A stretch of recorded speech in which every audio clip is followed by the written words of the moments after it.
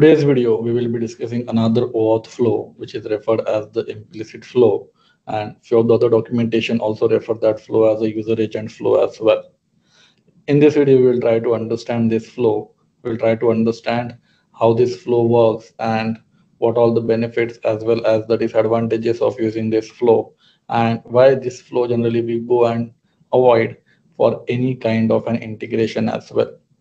Okay, but again, if you are preparing for a certificate or if you are preparing for the interview, it is very important that you guys should also know all the OAuth flows, and the implicit flow is one of them. So before we get started, in case you folks like to have one-to-one connect with me, you guys can scan this QR code and connect to me on TalkMate. As soon as you scan this QR code, you will be landed upon this page where there will be two options. Option number one, to have one-to-one connect with me to discuss your Salesforce queries. And another option here is to go and purchase a few of the digital products that I'm offering, like the LWC notes along with the code that I have developed in the bootcamp. Moreover, the data cloud guide, admin guide, and also the interview prep guide as well, in which there are more than 350 plus interview questions solely based on all the topics of the Salesforce, including the admin, Apex, LWC, integrations, flows, as well as the scenario based questions as well. I'm confident that this guide will definitely help you to accelerate your preparation for the interview as well. Moreover, in case you folks like to join a wider community where the like-minded people do discuss their Salesforce queries, you can also join this Telegram channel as well. The link for both of them is available in the video description, so you can also check out from there too. This is the topic of content for the today's video, where we will try to understand what is actually the implicit flow, how to use the implicit flow, what all the steps that needs to be followed. Moreover, we'll go over the use case, what all the benefits and the disadvantages of using this flow. Followed by that, there's a quick MCQ, and finally, I will show you how you can use the postman to get connected with the help of the implicit flow as well. So the first thing, let's go and try to understand what is implicit flow. Implicit flow, it's an OAuth 2.0 flow where the grant type designed for browser-based mobile app. So this is a very important part. It's designed for the browser-based or the mobile application that can't securely store the secrets. Again, if you compare this with the first flow that we have discussed, that is the authorization code flow, we should go for the authorization code flow where the applications can go and store the secrets. But in case your application cannot go and store the secrets, then one of the flow that you can use here is the implicit flow. So what will happen in the case of implicit flow here is typically the browser-based or the mobile-based applications which cannot store the client secret, right? They go and use this flow, and then the access token will be generated using this flow. Salesforce also use this flow for their mobile application as well as for the mobile publisher as well. However, across the IETF recommendation, right, what they are recommending here is this flow is something which is less secure, and there are better alternatives rather than you go and using this flow. Why they are making this flow as the less secure, we will talk about it down the line, but do consider that security wise, this is the flow which is not recommended. We generally call this flow also as the legacy flow as well, because now all the modern applications that we are building, we don't go and use this flow. There's an alternative of the implicit flow as well, about which we will talk in the upcoming video. We generally go and use that flow. But do remember that this is the less secure flow, and the IETF recommendation is not to go and use this flow for your new implementations. Now, let's try to understand how this flow will look like. Okay, so the very first step, what will happen here is user will come here and click on the button login with Salesforce. As soon as user clicked on the button login with Salesforce, let's say you're on the mobile application or on the browser-based application which cannot store the client secret, what they will do, we go and send the client-side application request. The key part here is whenever we are sending this request, we go and put the response type is equal to token. We go and put the response type is equal to token. In addition to the response type, we also put the client ID as well as the redirect URI. If you have followed the previous video, you guys already know what is the client ID and what is the redirect URI. Okay, so that is the second step that we have to do. We have to go and send the authorization request with the response type is equal to token. Do let me know in case you guys have followed the first video, what is the type that we send whenever we are using the authorization code flow. But in this scenario, do remember that the authorization type will be the token. And now the third step, which is very, very important, what will happen here is user will log in and approve the access. For example, let's say the request come in, I have approved the access. Now what will happen? Why I'm saying that this step is very important. The important step here, because as soon as you are providing the approval, what the system will do, system will go and generate the access token. And but your access token is something which is available in your URL. Instead of redirecting with a temporary code, that was the case in the case of authorization code flow, what the system will do here is system will generate the access token directly in the URL. So if you are using this flow, you will have the access token available directly in the URL. And this is kind of a catch whenever you are using the implicit flow. Now, why this is not recommended? As I said, whenever you are making the implicit flow, your access token is something which is available in the URL.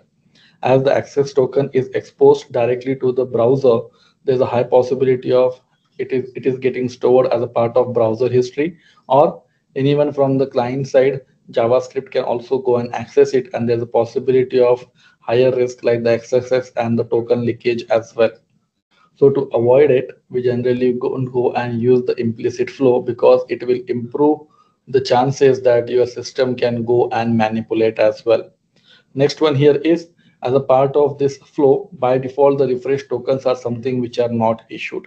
But at this point, Salesforce have done some tweaks, and as per their implementation, they are allowing the refresh token to be issued. Okay, not in the standard core, they don't allow the refresh token should be issued, but the Salesforce does allow a refresh token to be issued here. So this is kind of a generic flow, but Salesforce have made some tweaks to allow the refresh token. Typically, all the single page applications and the legacy mobile apps could not maintain the client secret. In such scenarios, they go and use the implicit flow. As I said, it is a kind of a legacy. All the modern applications, they don't use this flow. There's a better alternative for this flow, and that alternative here is your authorization code flow with PKCE. We will talk about this flow in our series as well, where all the new browser-based applications as well as mobile-based applications which cannot store the secrets, they go and use this flow. Right? So migrate existing flows. The what the Salesforce recommend here is, in case you do have any flow, then migrate away that flow from the traditional implicit flow whenever feasible due to evolving browser cookie and the security restrictions. Nowadays, every day the restrictions are getting increased at the client side as well, and there might be possibility in the near future that the browsers don't allow the implicit flow. So that's why the recommendation here is, whenever feasible, make sure that you are moving away from this implicit flow to the authorization code flow as well. I hope it is clear why it is risky, because your access token is something exposed to the URL. As your access token is exposed to the URL, there's a possibility of having the different types of attacks, and there's a possibility that your access token will be stored as a part of browser history. Right now, there are a few MCQs that I want you to try based on what we discussed on the implicit flow. What is the main characteristic that distinguish the implicit flow from the authorization code flow? I hope you guys have watched the authorization code flow video. In case not, I will put the link in the video description. Do check that out and let me know what is the main difference that makes the implicit flow different from the authorization code flow. These are the four options that we do have in case the client must exchange a code for a token. The access token is written directly in the client URL. Both uses the refresh token by default, and only server-side applications are supported. Do let me know which is the option which is correct. Again, the next one here is, why is the implicit flow generally discouraged in the new application design? What is the reason that the technicians or the OAuth experts don't recommend to use the OAuth flow whenever we are building the new application? What can be the reason? It is more complex, it is less secure, it requires refresh tokens to operate, or it is mandatory for all the OAuth client. What is the reason? The next one here is, whenever you are sending the query request using the implicit flow, what should be your response type? whether your response type should be code, implicit, token, or as well as the implicit. Do let me know the solutions for all these three MCQs in the comment section. And now we will move to the demo part where we'll try to understand how we can go and build the implicit flow with respect to the Salesforce. So again, what we will take as an example here is, for example, let's say I do have the third party client application, and in our scenario, that application is the postman, which wants to integrate with the Salesforce, right? Using the OAuth implicit flow. So what all things that needs to be done? So as a part of very first step, you have to go and create the external client tab. Again, if you folks have followed the part one, the authorization code flow video, in that video, I have shown you how you can go and create the external client tab. And for this project also, I will be using the same flow only. I'm not making any changes here. So this is the authorization code flow that I do have, right? Where this is the callback URL that I have put. These are the different scopes that I have defined. Take a note on this refresh token. In my flow, if in my scope, if the refresh token is available, then and then only the system will go and generate the refresh token. Otherwise, system will not generate the refresh token. Moreover, I am making the flow enablement for the authorization code and all those stuff. Okay, that is the very first step that you have to do here as well. Moving to the next step, you should go and take a note of the domain name, callback URL, and the client ID. Domain name, you can get it. Let me go and duplicate this from the setup menu. You can go and get the domain name. We need this domain name whenever we have to integrate with the system. So here I can go and type the domain. And this is here, you can go and get your my domain URL. Okay, callback URL, this is something which is available in your application. So callback URL is this one. If you expand this, this is the callback URL. And the third thing that you want here is the client ID. So if you clicked on the consumer key and the secret, you will be navigated on this page where you can see the client ID as well. So take a note of these three steps, because now we have to go and integrate the postman with the help of the implicit flow, right? So what we will do, we will go and do the redirection to the authorization endpoint. This is the step number one that you have to do, where you have to go and prepare your authorization endpoint. So let's go and do this. Let's go and prepare our authorization endpoint. So here I'm navigating to the OAuth 2.0 flows of the Salesforce. And here I will be navigating to the implicit flow, which is also referred as the user grant flow. So this is the flow, first flow that we have discussed. Now I'm moving to the second flow, that is the user agent flow. Okay, so this is the first step that I was talking about, where you have to go and redirect to the authorization endpoint. So let's see, I'm copying this URL and pasting it here. You can also paste it on the postman as well. Let me do it on the postman. It will be easier to go and create the URL in the postman rather than doing it on the notepad, because we avoid all the unnecessary errors whenever we are doing it on the postman. Okay, so we have created the workspace in our last video. So here I am using the same workspace. This time I am creating another one, and I'm naming that as an implicit flow. Okay, and in this I'm adding my first request. Let me go and paste what I have copied from here. Okay, let me go and copy it one more time and paste it here. Okay, removing all the additional spaces that I do have.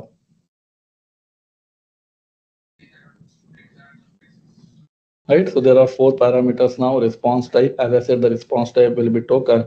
Client ID, so my client ID is something that I'm copying from here and pasting it in the postman. Right, next thing here is the redirect URI. My redirect URI, I'm taking it from my connected app. So this is my redirect URI, which is nothing but a callback URL, and using that redirect URI here, right, and followed by the state. Again, state is something which is an optional parameter. Again, if you scroll down, you can see that these are only the mandatory parameter, but state is something which is optional. In what scenarios we go and use the state? For example, we want to make sure that whatever the request that you are sending from the client, that request is not altered, then you can validate that using the state. Okay, this is more like a placeholder which is compared with your response to make sure that your request is not altered. But as I said, this is an optional parameter, so I am skipping that parameter for now and only sending these three parameters. Okay, So this is how my URL will look like. Let me copy this URL and paste it into the browser. Here you can see what the system is asking me for the consent based on the scopes that I have defined on my callback URL. And here I go and click on allow. As soon as I go and allow, as I said, in the case of implicit flow, what happens here is you will get the access token in your URL. But you guys can see this is where I do have my access token, right? This is my access token using which what I can do, I can go and send the request, right? And as I said, in the case of Salesforce, in addition to the access token, you will also get the refresh token as well, right? You also have the instance URL as well, right? Moreover, there are a few other information like what all the scopes which are exposed, right? What is the token type? So you will have all those details here. So I'm copying the access token. Yeah, there's an option called remove link. So let me have this access token. So this is my access token, right? Till this ampersand, whatever you are seeing, this is my access token only. So I'm copying that access token and pasting it here. So this is with this access token, we'll go and send the request to the Salesforce and see whether my request is successful or not. Here I will be creating the new request now. So clicking on that implicit flow folder, clicking the new request. Let's say with this new request, again, I am checking the limits. So here I'm putting the limits request, and what I will be doing here is let me get the endpoint from the last request that we have sent. You can also get this endpoint from the documentation as well. And I will also put this endpoint in the video description so you can check out from there too. Okay. So now after that, make sure that the domain name that you do have of your org, you are putting up here. This is my domain name, right? Followed by the /services/data. Now, what we have to do here is we have to go and set the access token that we have received from the previous request. So this is my access token. I'm copying it from here, putting the bearer token and putting my token here and clicking on save. Now let's go and send the request to see if we are getting the expected response. So after clicking on the send button, you guys can see that I am getting the expected response. That means my implicit flow is working expected and I am getting the response from the system as well. So this is how, folks, we can use the implicit flow to get the data from the Salesforce using the OAuth 2.0. I hope you folks got the understanding what is implicit flow, what are the benefits of the implicit flow, and more important, what are the security risks that you will get with the help of implicit flow as well. This is all I do have, folks, for this video. Please let me know your thoughts in the comment section. Thank you. Have a good time.